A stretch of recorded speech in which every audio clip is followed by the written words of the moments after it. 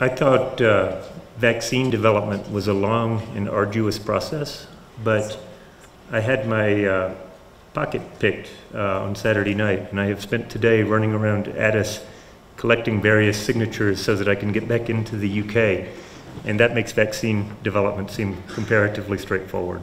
So, my host at the Ministry of Health, we were here last week for a board meeting of CEPI, and I'll talk about that just momentarily, but my host at the Ministry of Health helped me through that process. So I want to first thank them, because it would have been impossible as somebody trying to find my way through a complicated process. So I apologize for running in literally 10 minutes before my talk. That my intent was to be here all day, but I had this unexpected development.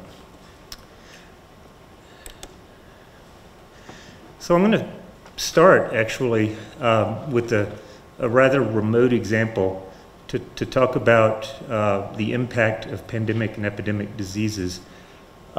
This is the Valley of Thebes at Luxor, the necropolis of Menhotep. It was actually started, they started burying Egyptian royalty here at Luxor in the 11th dynasty, and I don't even know exactly how long ago it was, but it was a long, long time ago. The large temple in the background is the burial chamber of Hatchett, which is probably one of the most famous of Egyptian antiquities, and has been known and studied and had been a site of pilgrimage and tourists for hundreds of years at least. But what's remarkable is that they are still making discoveries here, and in the foreground you can see the small ruins of the buildings. I'll give you a close-up. If you can see the caves at the bottom of that picture, this is the cenotaph of Harwa, who was a viceroy of Upper Egypt in the 26th dynasty. So people were buried here continually from the 11th dynasty to the 26th dynasty. Harwa started the new tombs, which you can see at the bottom, about 700 BC, and people were buried there for almost 1,000 years.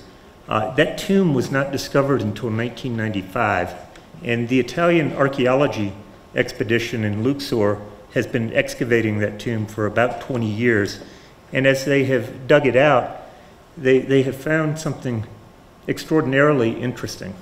And in the highest layers of sediment, I don't know if the legend, if you can read it, which stop abruptly in the mid-3rd century AD, they found evidence of a massive corpse processing operation that was set up apparently fairly abruptly, and they have lime kilns. They were generating lime to place onto large numbers of corpses, and they found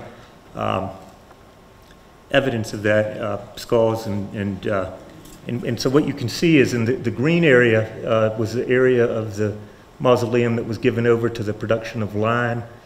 The number 2 at the bottom in the center was an area for bonfires, presumably for the burning of large numbers of corpses. And what that actually was among the first evidence and physical evidence that we have of a well-known plague, the plague of Cyprian, which actually emerged from Ethiopia, according to tradition. I mean, obviously there's very little records, but Luxor was one of the first sites in the Roman Empire that was affected. And pandemics began to affect the Roman Empire in the 2nd century AD, largely for reasons that we think emerging diseases are beginning to be more frequent and prevalent now. It related to the trade and transportation networks that were set up within the Roman Empire, facilitating mobility of people, as well as relatively abrupt climate change that began to occur in the 2nd century. The plague of Cyprian occurred in the mid-3rd century. The first plague, the plague of the Antonine plague of around 150 AD, is very well attested, because Galen, the greatest of Roman physicians, actually treated hundreds of people during that plague and left comparatively detailed clinical accounts of the illness. And from his accounts, it is modern scholars have, with some degree of certainty, deduced that the plague of the Antonine plague was due to smallpox. But the plague of Cyprian has been more mysterious. The only real clinical account that we have was provided by Saint Cyprian, who was a bishop of Carthage. And his description to modern eyes, particularly to eyes that have recently experienced large filovirus and hemorrhagic fever outbreaks, it sounds remarkably like a hemorrhagic fever. He talks about high fevers, diarrhea, bleeding, bleeding into the eyes, bleeding out of the mouth, a disease that moves very quickly and is transmitted person to person, or we're deducing that from his account. Obviously, he didn't have a germ theory of disease, but the plague, whatever it was, whether it was a viral hemorrhagic fever, whether it was pandemic influenza, whether it was smallpox or a disease that we don't know, did appear to emerge from Ethiopia. It spread to Alexandria by the year 249, to Rome by the year 251, and it affected the entirety of the Roman Empire. It was said that at the peak, 5,000 people a day were dying in Rome. At least 2 emperors died from the plague, and it precipitated a crisis in the Roman Empire. Coinage of silver stopped for several years during the Antonine plague, precipitating a fiscal crisis. The army couldn't be paid. The borders began to buckle. And as Rome emerged from the plague, 2 things happened. One, the Roman emperors became, for all intents and purposes, for the rest of the Roman Empire, they came from the military, which had not been the case previously. And second, and this is very interesting, Christianity, which had been a marginal sect until the beginning of the 3rd century, maybe as many as 100,000 adherents across the Roman Empire, exploded in popularity, and some historians of the church now think that that was a function of the Christian ethic of sacrifice and taking care of plague victims, and the fact that supportive care probably improved outcomes for plague victims. And so at the end of the 3rd century, of course, Christianity had become the dominant religion in the Roman Empire. Constantine, shortly in the beginning of the 4th century, converted to Christianity, and the rest is history, as we say. But it demonstrates, one, the speed with which plagues and pandemics can spread globally, even in late antiquity. It speaks to the impact that they can have on entire civilizations, the economic impact, the human impact, and it is just one of a litany of plagues that we're familiar with from the historical record. Updating that to the 21st century, certainly the plague of Cyprian is gone, and hopefully for good, but we still have plagues. This is the slide that I made last year to make the point that epidemic disease is still important, still has tremendous economic impact. I think you're all aware of the outbreak of plague in Madagascar. It came early, it was larger than other annual epidemics have been, ultimately affected thousands of people, led to closures of schools, implementation of pretty severe non-pharmaceutical interventions in Madagascar, placed a number of countries that were connected with Madagascar by trade or tourism routes on alert, and was finally brought under control after raging out of control for several months. I've been using this slide, but I think I need to update it. As all of you know, we're in the midst of a significant Lassa outbreak. This is the second especially large, especially early Lassa outbreak, annual outbreak in a row. Nigeria CDC and WHO are leading the response. Obviously right now the principal focus is on gaining control of the outbreak, but WHO, through its global coordination mechanism, is also beginning to think about what can be accomplished from a research perspective during a Lassa epidemic.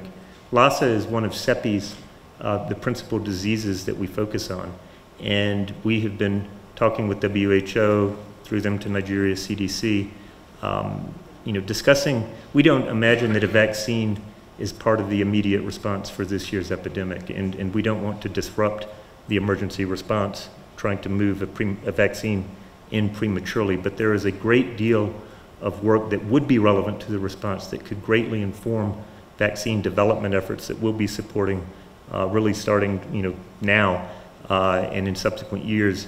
And to the extent that those kinds of studies can be incorporated, integrated into the overall response and help inform the response, you know, we are certainly willing, you know, to work with our colleagues in Nigeria CDC, but the principal important thing, obviously, is getting the epidemic under control. But there's been, over the last decade and more, you know, just a continuous drumbeat of emerging diseases, starting with Nipah in the 90s, SARS in the early 2000s, H5N1 around 2004, 2005, the pandemic in 2009, MERS, Ebola, Zika. The list just rolls on and on. And I think CEPI's argument to the world is that, you know, the world, you know, this is a global problem. It needs a global solution, and it's time for the world to organize itself. The impact, even of these smaller epidemics, can be tremendous. The Ebola epidemic last year, or in 2014, 2015, in 3 small countries in West Africa, in countries that, you know, were impoverished countries, still caused $3 billion worth of damage to their economy, and probably resulted in the expenditure of 2 or 3 times that by the global community in terms of bringing the outbreak under control. Had a huge impact, as you can see in the lower center slide, on GDP in Sierra Leone. Other epidemics, SARS, you know, 8,000 cases affecting more than 20 countries, with an estimated economic impact of between $45 and $50 billion. Zika's economic impact is still to be calculated based on the number of infants that were affected with the neurological defects. In retrospect, you know, it's always easy to say, gosh, it would have been nice if we had had a vaccine. Vaccines take major investment. They require a long time to develop currently. That's one of CEPI's goals, is to change those timelines. But you know, we think that there are threats that we can anticipate that we can be developing vaccines for, and we think there are capabilities that we need to be able to respond to new threats like Zika if they emerge suddenly and surprise us. I think it's really remarkable, given all the advances in biology, biotechnology, communications, and our ability to detect these diseases fairly early. Not that we don't have a long way to go on surveillance, and certainly I appreciated what I heard of your talk on diagnostics, and would love to continue that discussion, because diagnostics are obviously closely intertwined with any response. But it's amazing how little progress we've made in addressing epidemics through vaccines prospectively, certainly for emerging diseases. This is the epidemic curve in Guinea. And there's some important dates that I've highlighted up here, including a WHO high-level meeting at which it was in consultation on Ebola vaccines, many of which had been extensively developed over more than a decade, particularly by the US government, by the US military, because of concerns about Ebola as a potential terrorist threat. So the vaccines were in late stages of preclinical development, and the decision was made at the WHO consultation to move the vaccines into clinical development as rapidly as possible. And then a series of meetings were held to explore what kind of clinical trial design should be used, to develop that protocol, to secure financing, to set up investigation sites. And all of that work, after the decision to move the vaccines into development, all of that preparatory work for, you know, securing funding, setting up sites, training clinical investigators on the ground in terms of how the protocol design took 5 months. And so the first patient wasn't actually vaccinated until way out in March. And you can see that the epidemic had been brought under control by normal public health interventions and education of the public and behavioral change. But even though the vaccine trial started so late and had so little impact on the actual outcome of the epidemic, it was still started in time to generate data showing efficacy of the vaccine. I'd like to argue that those vaccines could have been moved into investigational trials much earlier, perhaps as much as 5 months earlier, if the world had engaged in all of that preparatory work, had thought about the clinical trial designs, had taken things to regulatory authorities in countries at risk, had looked at the ethics of the clinical trials. That's one of the activities that CEPI can undertake right now that can shave time on bringing vaccines into epidemic responses. The other, obviously, is funding those vaccines and accelerating their development to the point that they're ready to deploy much, much earlier. And so it was in the wake of the Ebola epidemic and really the global shame and regret that it had occurred, that it had been allowed to spin out of control, and that the world was so slow in responding, that a series of conversations began in 2015 about how the world could be better prepared for responses in the future. And over the course of about a year and a half, they led a group of global public health leaders like Jeremy Farrar, like Victor Zhao, the president of the National Academy of Medicine, like Seth Berkley from Gavi and others, to come up with the idea of creating essentially a coalition that would focus on developing vaccines, focus on having those vaccines ready for testing, and focus on securing the very substantial resources required to do that. And so CEPI was launched at Davos formally last year, so last January. We're just a little bit over a year old. And I was brought in as CEO in April of 2017, and we've been working hard to get the program up and off the ground. And I just want to give you a little bit of an update about where we are presently. I do think it's important to underscore the coalition. That wasn't just for the sake of the acronym that we're called a coalition. We do bring together a broad set of stakeholders who have responsibilities and are accountable to populations and to people across the whole spectrum of vaccine development. So we have had great partnership from large pharmaceutical firms, the vaccine manufacturers, global vaccine manufacturers.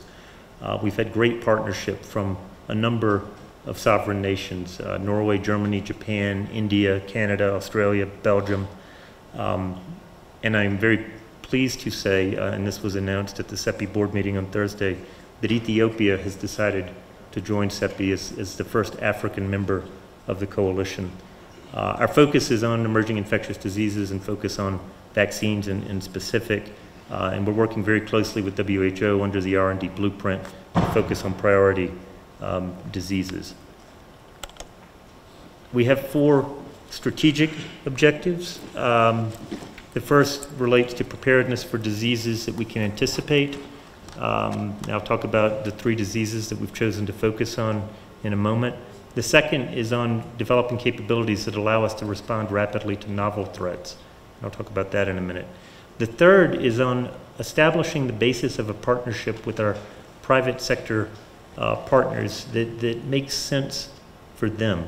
They undertake pretty extreme opportunity costs to work on vaccines that really have no commercial potential. And they want to do that. They feel the need to do that. It's actually in their interest to do that, because if they don't do it now, they'll be called upon to do it in the midst of an epidemic, as they were during the Ebola outbreak. But it has to be something that they can defend to their stakeholders, to their shareholders and boards. And so balancing the economics of this development proposition is critically important. And the last, but not least, and probably most important, to be honest, is our commitment to equity of access to these products. It is a fact that emerging infectious diseases almost universally impact the most vulnerable populations in the world. Part of that derives from the fact that these populations live in countries where public health systems tend to be weak, where surveillance systems are not strong, where diseases can emerge and spread before they are even identified as novel threats. And if we cannot take these vaccines to the people who need them when they need them without barriers of price or other barriers to access, then we will have failed in our mission. Technical success alone is not success.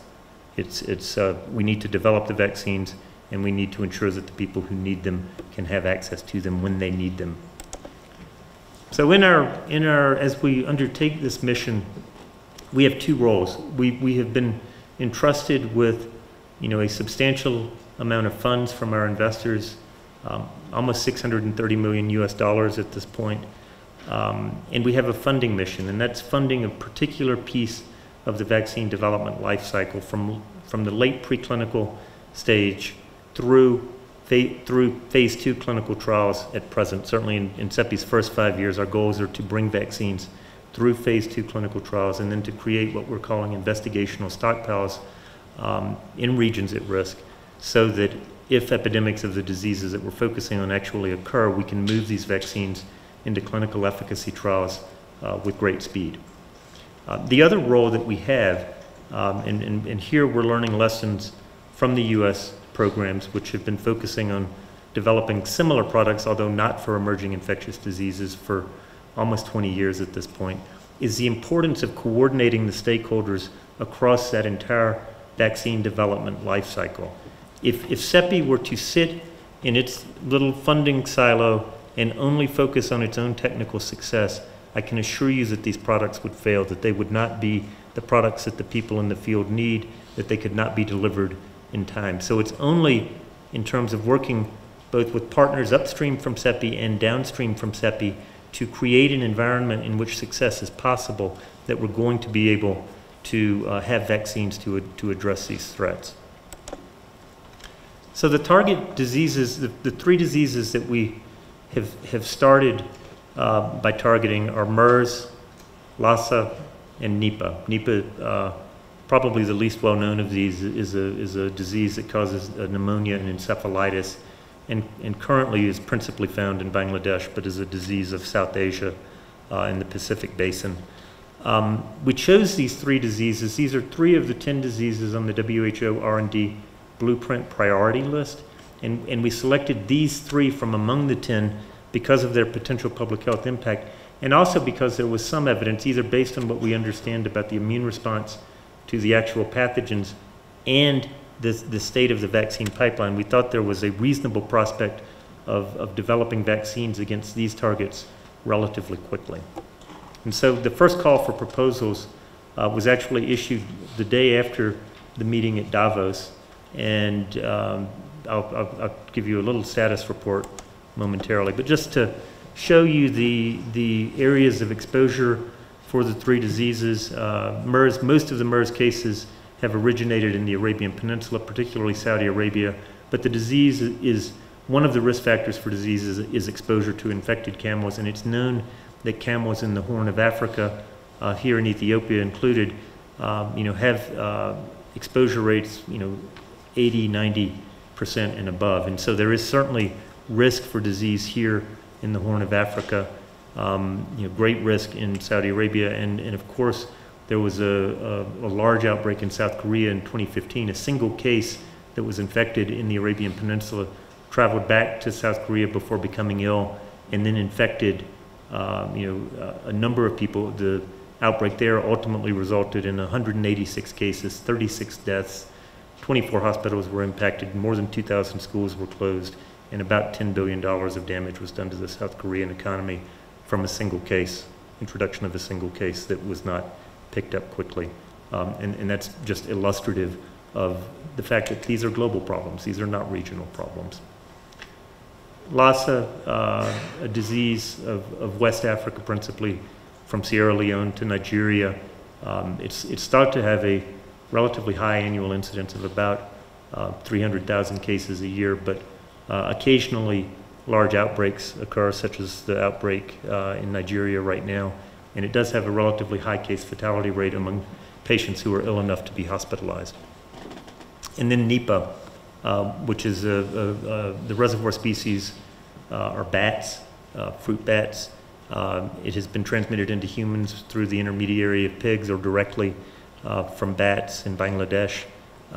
It's closely related to a virus, Hindra, that has caused outbreaks among horses and people in Australia, and you can see the range of the host species there, although all the cases have been found so far in India, Bangladesh, Malaysia, and Australia. Oops. You want to brag a little bit? We signed our first partnership agreement with a small biotech firm, Themis, from Vienna, Austria, last Monday, 1 week ago today. And this is a partnership, could be up to $37.5 million of investment from CEPI to support the development of a Lassa vaccine and a MERS vaccine. And the product development plan for the Lassa vaccine, it could be entering phase 1 clinical trials as soon as the end of this year. And so we do think it's important to do what we can during the current outbreak to secure necessary information about strain specificity, the epidemiology of disease, make sure that we have a good case report form that can inform clinical trials.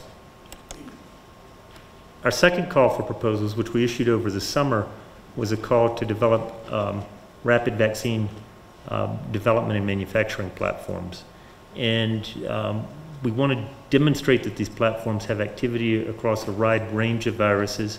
And so we've asked our partners to demonstrate proof of concept against at least 3 different viruses from different families. We also have established a set of criteria for the dimensions of speed, and there are multiple dimensions in which speed is important. Speed in terms of developing a new vaccine from identifying a new pathogen, a new antigen against which a vaccine needs to be developed. Speed in terms of delivering immunity to those who are vaccinated, and speed in terms of ability to scale up manufacturing to large scale so that we can respond to outbreaks if they spin out of control. The last thing I want to talk about is one of the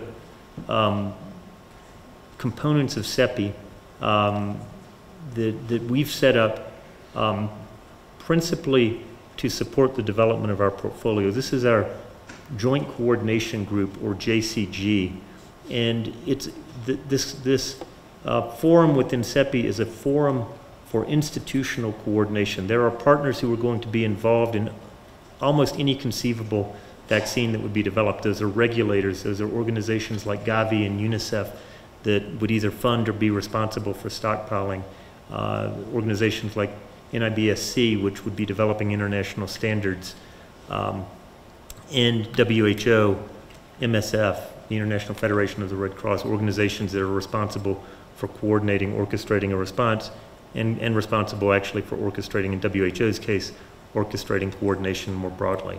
And so these are partners that have long-standing institutional equities in all of the vaccines that we're going to be developing.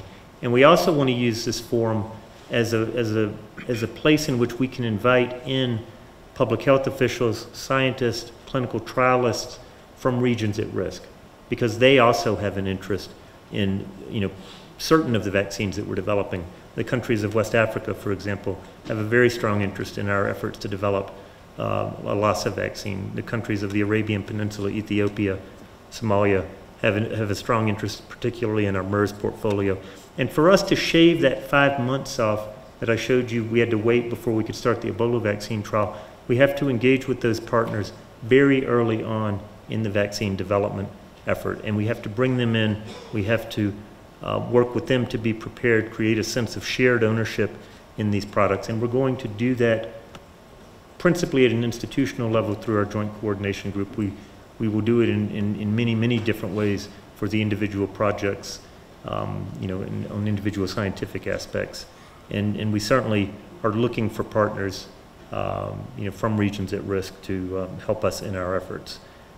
And so I think just in conclusion, I want to acknowledge, I'll start with the bullet at the bottom, actually, and I want to talk about some of the very serious challenges that we have faced in trying to develop vaccines against emerging diseases. It has been hard, and there have been setbacks recently, and we cannot let those setbacks discourage us. They're certainly I think the concerns about the dengue vaccine have been highlighted after it was licensed and began to be used, and certain populations being at elevated risk after receiving the vaccine. There are, the Zika vaccine funding lack of funding led Sanofi to close its Zika vaccine program down, and we're still waiting for an Ebola vaccine to be licensed. These are real problems. These are challenges that we need to collectively address. These are challenges, part of the reason that CEPI was set up. And CEPI as an organization is committed to changing the way these vaccines are developed, changing the value equation for our private sector partners, changing the way partnerships are formed around these products. We've initiated our vaccine development portfolio. We'll be making more announcements about partnerships in coming months, and we are certainly looking to expand our coalition. And as I said, we're just delighted that Ethiopia will be the first African nation in CEPI. So thank you.